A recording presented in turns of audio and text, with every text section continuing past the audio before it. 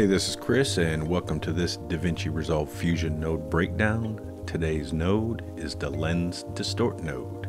So we're here in Fusion and we're going to bring in a Lens Distort node. And what we normally use the Lens Distort node for in VFX is if we have a shot like this and we need to do any VFX work, we pretty much want to undistort this, do our VFX, and then redistort it. So that's exactly what the Lens Distort node is for. And also typically whenever you would do VFX shots like this, you would have all the camera info, like what lens they used, how they shot it, everything. You'd have all that data, which is extremely helpful when you're doing shots like this. So let's jump into the Lens Distort node and I'll explain why some of that's important.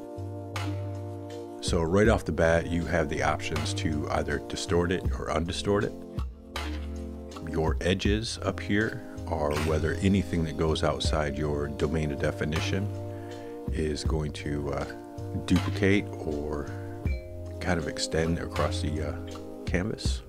For clipping mode, if it's set on domain, it's going to retain like all the pixels that are moved outside the frame, so you can undistort it later and all that information will still be there. If you set it on frame, anything outside that domain definition is actually going to get clipped off and is unrecoverable. The output distortion map outputs the location of all the pixels as a warp screen coordinate map, but we are not going to use this and I'm not going to cover it. Under lens distortion model, you actually have a specific way this model is going to work. And a lot of this depends on what other software you're using and everything. But if we're not importing any extra 3D data, like camera tracks or anything like that, you just want to leave this on a 3DE Classic LD model. And I'm going to skip this for right now. Under camera settings, this is where you would actually put your camera settings. If you knew your exact focal length, what film gate they used, your aperture width and height. So this is pretty specific to exactly how they shot, and you would have all this information for a real VFX shot. But if you don't have this information, we're just going to use the standard pixel aspect ratio and just leave everything right here. Now under your sampling options, for your super sampling, HIQ, 1x1, 2x2, 4x4, 8x8, this is just how fine it's going to sample all these pixels to distort and undistort. So it depends on your shot, and obviously higher sample rates means way higher load time. So we're just gonna leave this on 1x1 for this. For subsample mode, you can use nearest or bilinear. Nearest is going to give you a crisper subsample, and bilinear may be a little blurred. So just watch what you're doing when you're actually doing production value stuff. So if your samples are starting to get a little soft, you might want to use nearest on here and it'll be a little crisper. And down here, this load distortion data, if you are using like a third-party 3D tracker or anything, one of the most commons that these nodes are kind of written for is 3D equalizer, and if you have that data, you can just hit load distortion data and it'll load all that info in there. But since we don't have all this nice juicy information and 3D camera tracks and all that stuff, we're going to manually undistort our image here. And a lot of times what I like to do is anytime I'm doing any type of undistorting or distorting, I'll just grab a background and stick it in there so I can kind of see what's going on. And you can move it around to kind of keep your horizontal and vertical lines straight. And we're just going to kind of resize this.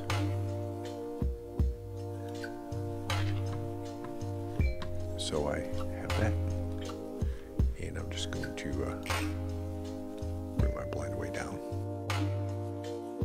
So this way you can kind of see what's staying straight and what's not straight. So under our lens distort, we can come down here and start messing with our distortion to kind of start straightening it up. And again, it's by shot. By no means are we going to get this perfectly horizontal because the shot doesn't allow for that. You've got the ability to change anamorphic squeeze if it's an anamorphic shot, but it's not. You can change your curvature on X only and Y only, and you can change your quartic distortion, which means kind of your ends that gets distorted out a little bit. So we're just going to let's slam that, and let's slam that, let's not. And we're just going to eyeball this and try to get it as straight as possible. And that looks fairly good. So once you've got it straight, then you can start adding all your VFX to it. So say we wanted to add a plane.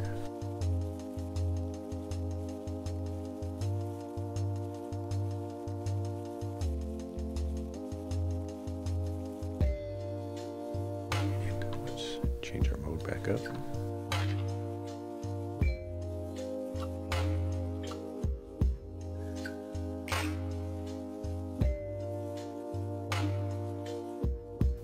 Resize our plane, and let's get it to the end,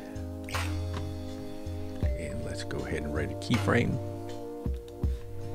Go to the end of our shot, and I know this is moving kind of fast for a jet plane, but we'll move it to the end, and let's throw a little color correction on here, darken it up a little bit.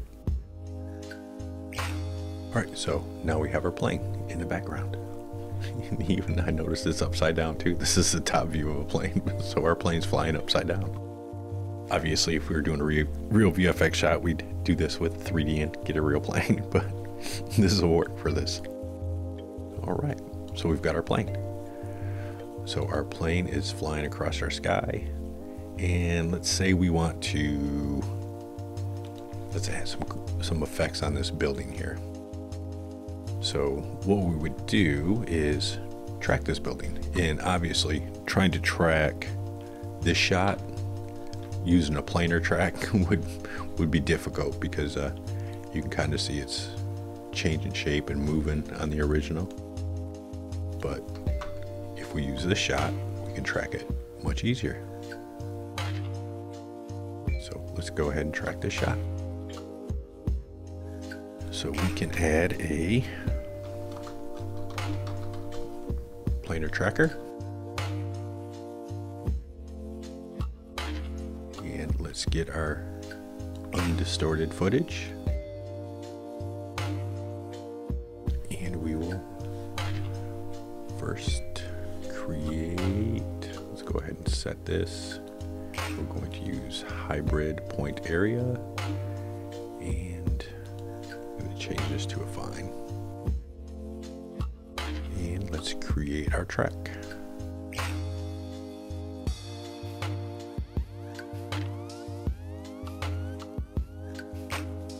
There we go. Get in there and fine tune this.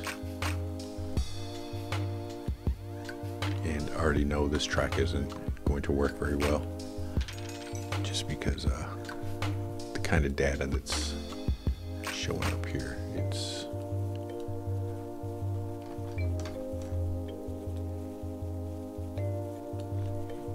not going to work perfectly well, but kind of get that in there straight. And let's track forward.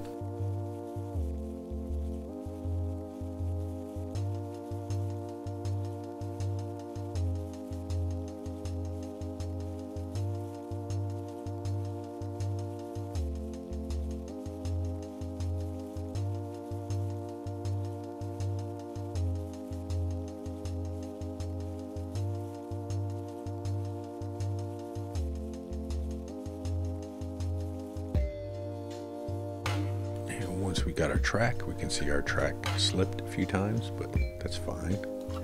You would go in here normally and make this nice and neat. So remember from our last node breakdown, create planar transform. So we've got that data, and we can delete this. So let's bring in another merge node. And let's bring in some footage. Let's throw our little waves on here. And then let's grab our corner positioner. And then plug our corner positioner into our planar track. And from our planar track into our merge. And we can move our pins around to match our building here.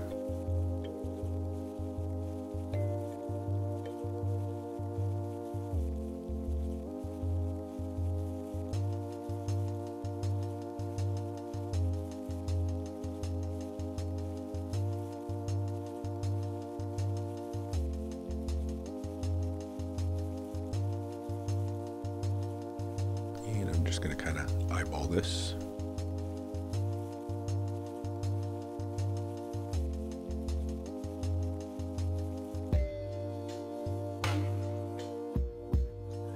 Let's go to merge node and let's change it to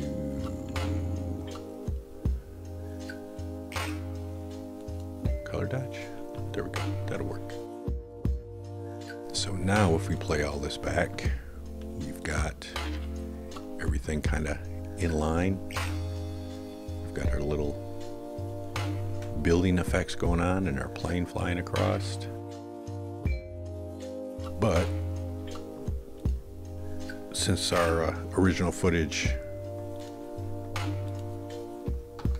looked like this, we need to bring this back. So we can take our Lens Distort Node, Control C to copy it, paste it, stick it back in at the end, and instead of undistort, we're going to click distort. So now if we go back and look at our output, we have the same distorted image that we started with our effects on it correctly in there, matching the distortion of our camera. And we'll play this back.